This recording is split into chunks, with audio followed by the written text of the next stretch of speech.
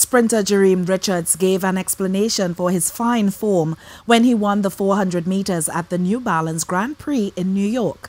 Richards says going into the race with Deon's passing motivating him was reason enough to give it his all in his season opener, a result he's happy with. Yesterday's win meant a lot for me. It was a very emotional race.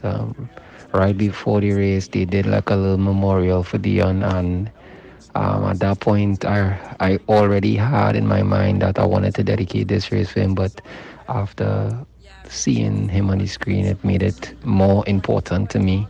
Um, I mean, I was excited. It was like a lot of mixed emotions going into the race, and to come out victorious and achieve my goal and to make my brother Dion proud. It was a great achievement.